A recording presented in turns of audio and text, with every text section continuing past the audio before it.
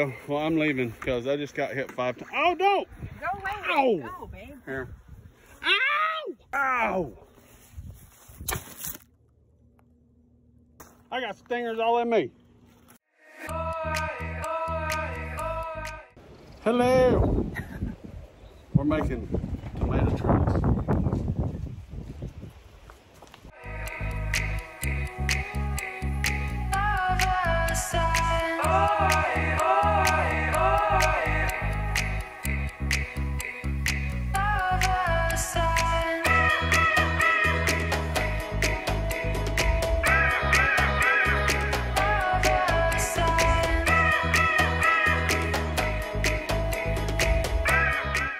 All right, so we got the T-post in.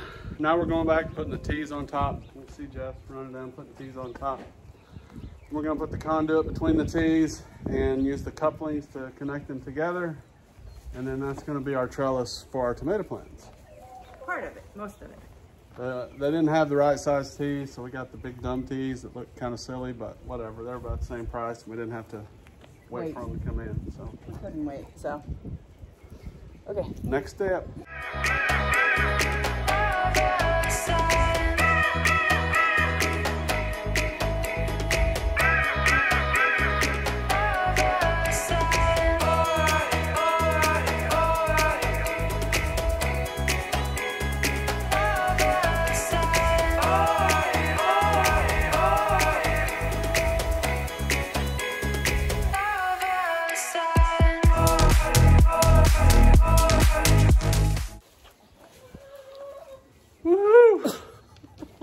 I am tired.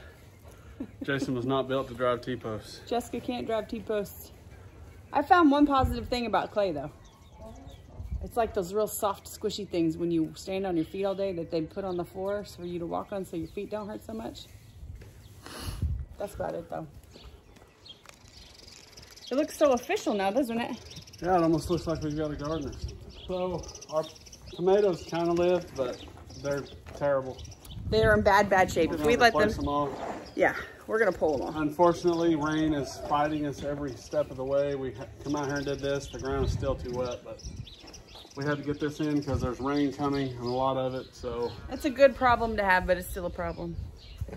Hopefully, we'll get some tomatoes in by this weekend. I don't know that we will, but we'll try. We're gonna try.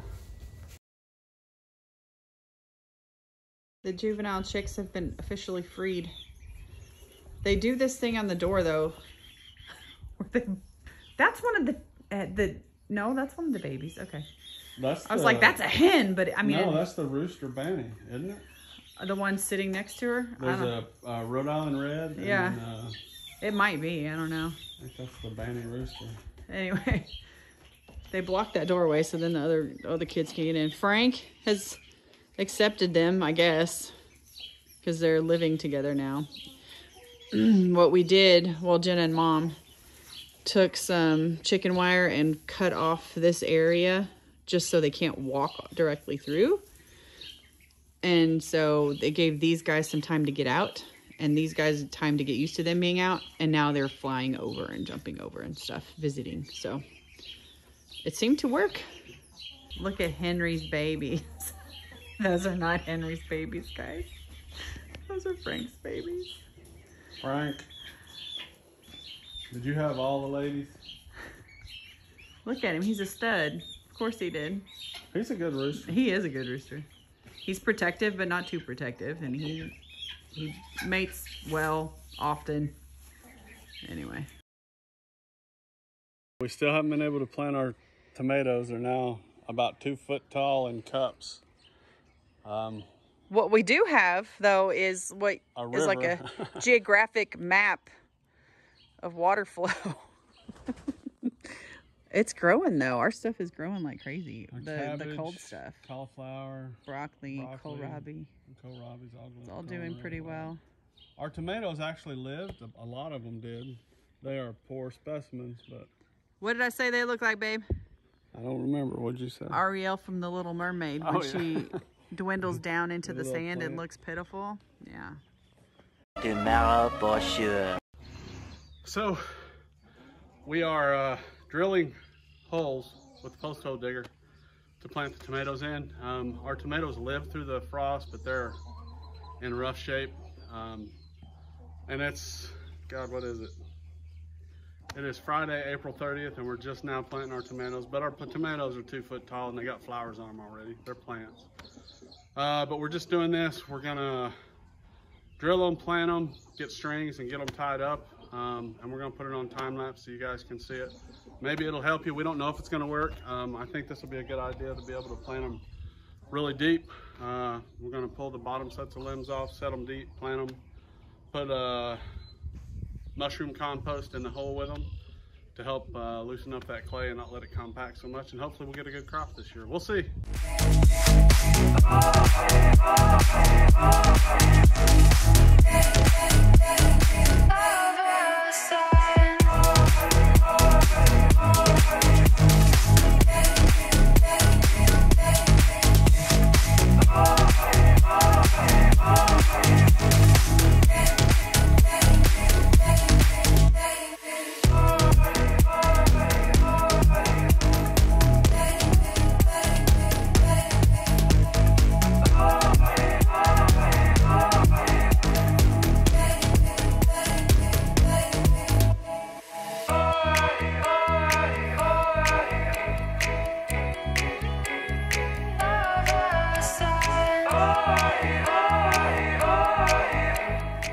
The next morning. I really like this system. Again, we kind of took what Josh Staten did, Trellis to Make You Jealous, and it came together. We're doing a little different, but it came together and it looks good, it works good, it's sturdy, it's holding the plants up well. We're going to use it for the cucumbers too. We drill a hole for the tomatoes, we peeled a couple of limbs back, and we plant them as deep as we can. We put a landscape staple in the ground, which is a 6-inch staple tied to a piece of string, and then we tie it to the conduit, and then we wrap the tomato plant around the string so it just stays up, and then as it grows it'll just... And then it'll go up, and then it'll kind of go over the conduit and so they're come 6 down foot the other tall, side. and these are indeterminate tomatoes, so they'll keep growing. As long as we keep the heat off of them. Eventually blight or the late season will get to them, but they keep producing all year instead of just producing one crop. But with that being said, they produce fruit at different places. They keep moving up. So we got to keep the vines trimmed and pruned with this method. A little more work, but you get a few more tomatoes for a longer season. These are our finished tomatoes. Oh my God. Why is there a dirt row in between, they ask?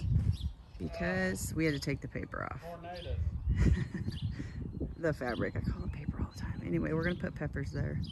And we're gonna put peppers in that one over there too, and then cucumbers in that last one. We finally got them in now, oh my God. So, she's gonna wet knock. Anyway, this is where our extra tomato plants are going that we haven't sold or planting. Or are planting, whatever. These girls and boy love them tomato plants. Yes, that's good stuff. The juvenile chickens don't know what to do with green stuff. Hey, yeah, they're trying it, but they're like, what is that? What is it, babies? It's been a good week. It's been busy. I'm exhausted. I'm tired. I'm ready to go in and take a shower and pass out. Well, we have at least 60% of our plants in the ground, I'd say, at this point. Tomorrow we've got Peppers. 300 peppers. But the problem with the tomatoes is they got too big. We have 24-inch plants and solo cups. We had no option. And our little room back there. It froze, and then it's been wet since then. So we're... God, I don't know. We pushed and we really. Just killed our, I mean, we were pulling up our old We killed the old ones. Some of them made it through the freeze, but we just went ahead and pulled them because they look awful. They look awful. And it would be a struggle. They probably wouldn't produce very well, so just getting rid of them. We still have a lot of tomato plants left. We're feeding a lot of them to the chickens. Just they're unwieldy. I'd say 30% of our plants we're planting already have flowers on them. Yeah, they were getting flowers in the greenhouse, so. And they were starting to get malnourished in soil blocks because they're 18 inches in a 2-inch soil block. In a little bitty block like this big. Yeah.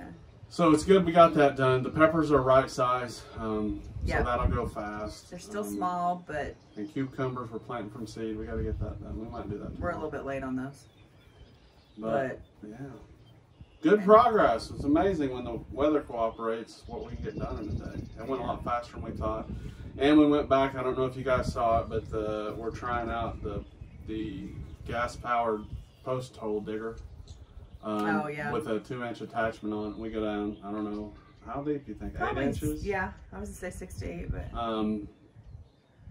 And just to give it's like basically creating a pot in the ground for the roots to grow. And it makes it easier for us to get them in the ground. Like, it's a nightmare to have to dig each one of those holes. It's not easy.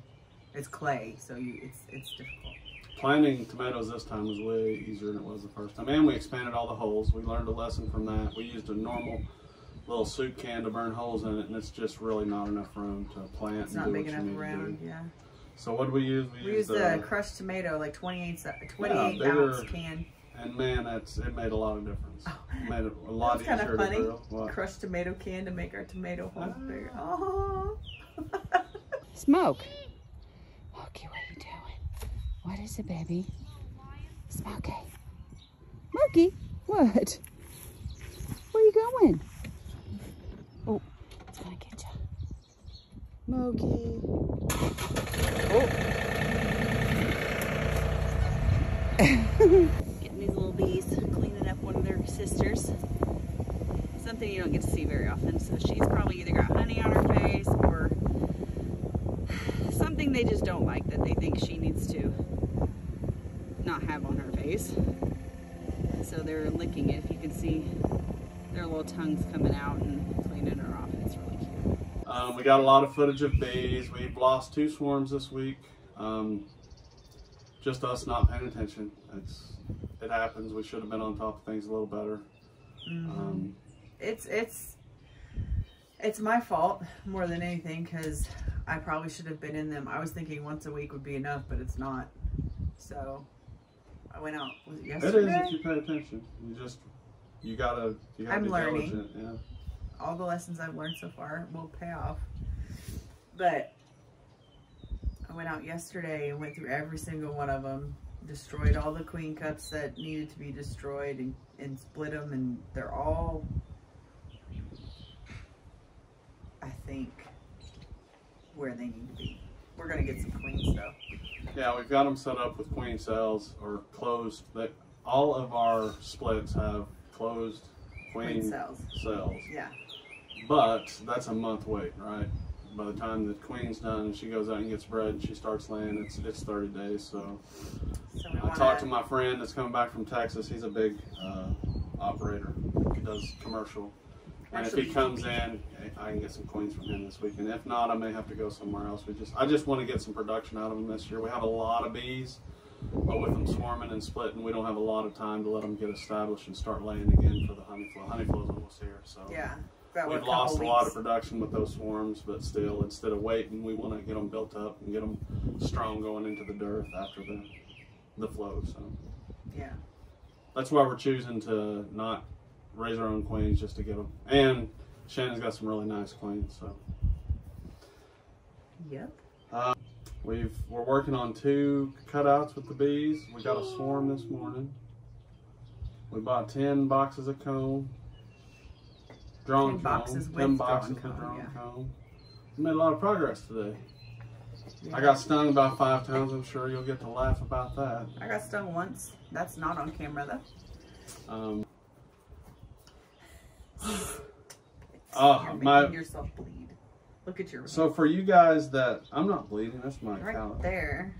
Oh, bee stings hurt, but they hurt for They a minute. hurt for like a second. Sometimes they don't even hurt.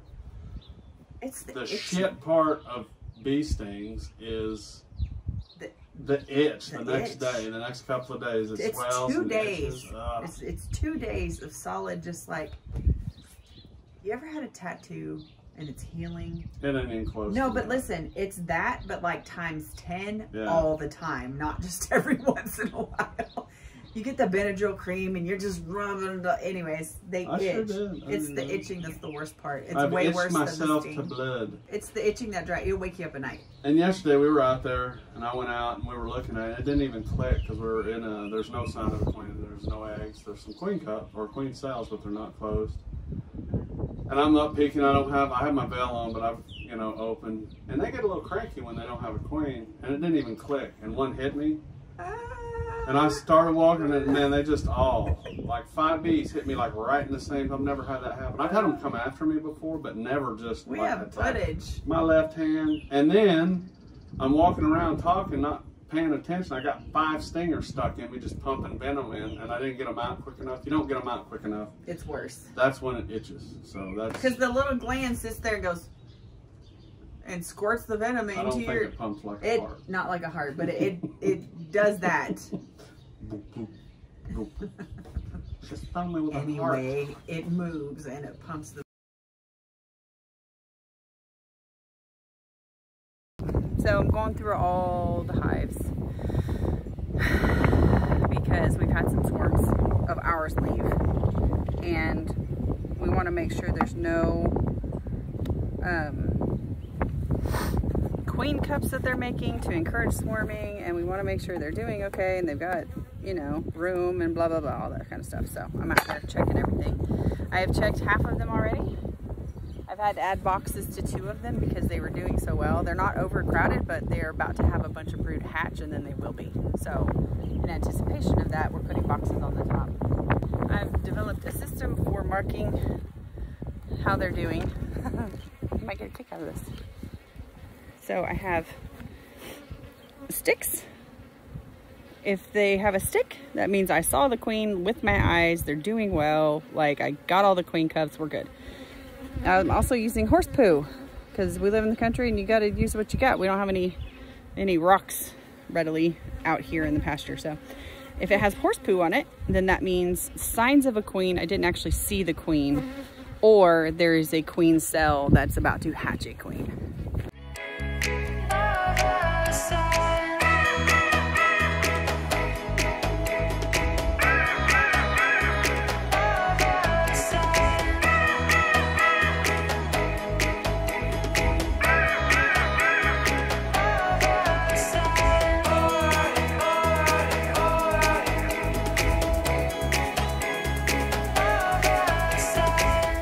Conclusion is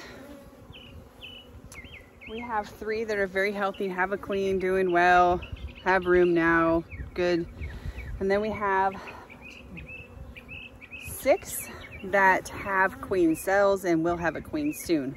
I had to take one really big one and I could split it into 2 other ones, so that actually made 3 because there were enough queen cells for me to do that. So hopefully those queens will come out and go breed and then come back and they'll be successful hives too. And it'll all happen very quickly. So I'll probably be out here at least once a week, if not once every 5 days or so, to check on them and make sure. As you can see, they're not happy with me. Bees that don't have a queen tend to be a little more restless. So the ones that I got into that don't have a queen are just really upset with me for messing with their hive because it's already fragile as it is and they don't want anything else messing with it either, so I don't blame them. So hopefully when all those queens get out and go mate, then we will have 12 hives. No, 10 hives. Back to 10, which is kind of where we started before winter came, so we went down to 4. So we're working hard to make them grow. And after they grow to these 10, I kind of want to let them build so then we can have some honey. Because if we keep splitting them, we won't get as much honey. So get this, I come home from work and my wife is out back doing bees. Isn't that cool? I'm gonna go help her do bees. Pretty excited. Well, we lost a swarm today, so that sucks. That's probably why she's out there. Yeah, pretty much. Are they all like this one, or well, this one looks like it's got what, 3 frames of bees? Yeah, this one is very, very small compared to the rest of them. Anyway, listen, you don't let me finish. I'm listening. But their population was good, but they have like 4 frames double-sided of brood, so I put a box on top. Of which one? The good ones that have the queens that are doing. Oh, on all those? That one and that one. All 3 of those. You put what now? I put it, well, on 2 of them anyway. I put in a box on top because when all that stuff hatches. Did you put drawn comb or just foundation? I just drawn comb. I used the empty ones so we had. Okay. Because they're going to explode, and I was afraid if they did, they would. And you said they had at least 4 full Brood? Okay. Yeah. Yeah, I don't know what's happening, but they're coming after me. I got stung twice. Ow, leave me alone. Yeah. Duh, stupid. Yeah, I just had about 5 bees get mad at me. Yeah, this is a queenless hive. And how long have you been in there? Oh, 15 minutes probably. Well, I'm leaving because I just got hit 5 times. Oh, don't! Go away. Ow! Go, babe. Here. Ow! Ow! I got stingers all in me. You got some comical footage from me. Hand me the tripod and I'll see. I am not coming back over there. Come over there. Damn it, they're hitting me again. Go away. I'm pretty sure those are juvenile, but I can't tell for sure. They're so cute. Hi. I was sneezing. Who are you? Pretty duckies. Anyway, I said we're not going to talk long. We're going to get off here because we've already been talking 10 minutes. So, thanks, guys. Bye. I'm just going to sit here. I want to get my water. I'm thirsty.